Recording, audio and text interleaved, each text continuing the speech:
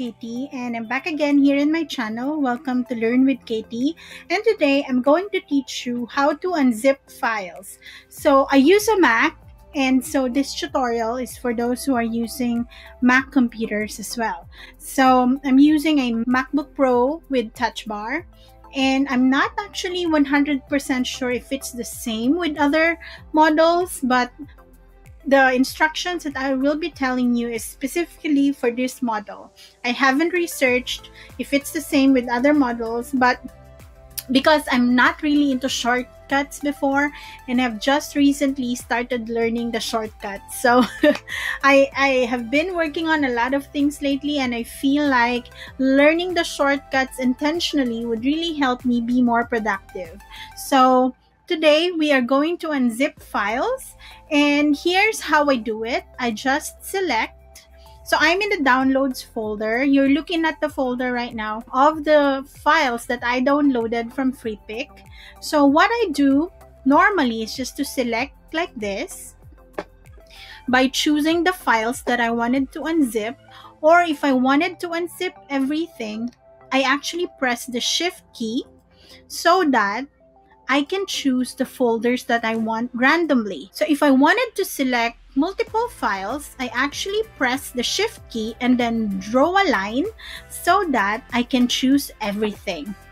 Alright, now of course I cannot choose the three here, so if I wanted to choose them as well, I press the Shift key again and click on the specific file that I wanted to choose. Now let me show you how to choose files using the arrow keys. Now if I click on Shift and then I press down the arrow keys, watch what will happen. So I will be pressing the down arrow right now.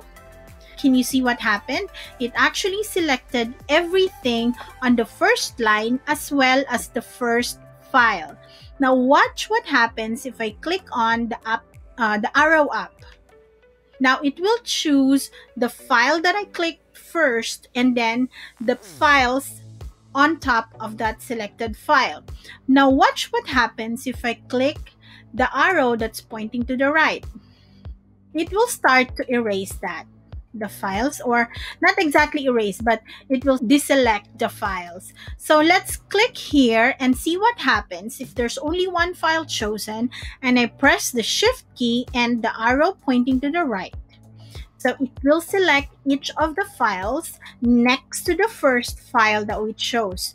And of course, watch what happens if I click on the left arrow.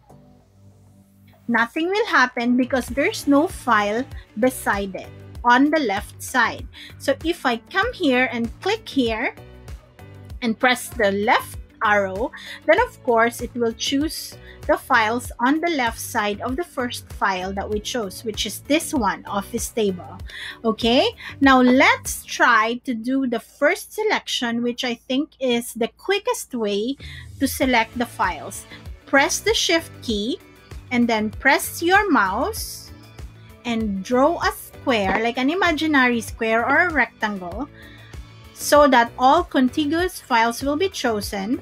And if you want to choose the files here on top as well, then you can just left click on it without releasing the Shift key. Now you can release the Shift key and double click on the files so that it will start unzipping. Okay? Watch what happens.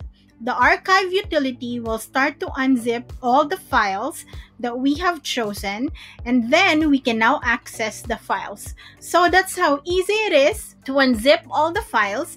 And what I do after I unzip is I actually delete the zip files. I'm not sure if that's a good idea, but that's how I do it because I don't really mind how big the files are already, because I transfer them to my external drive anyways. But if space is the issue with the laptop that you are using, then I suggest you keep the zip file so that it will be compressed in your computer.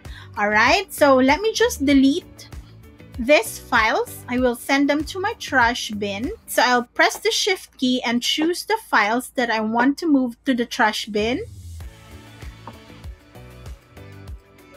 And then I will drag them to the trash bin. There you go. That's how easy it is to delete files if you're using a Mac computer. So let me just choose and delete everything.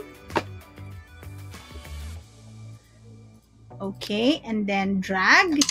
All right, now we have unzipped all files, and then I will be able to use the folders here and the specific file that I want to use. If you have questions on how to unzip files if you are using a Mac computer, then let me know by leaving a comment in the comments box below, and I will be linking some articles as well on some hacks on how to use your Mac computer more effectively.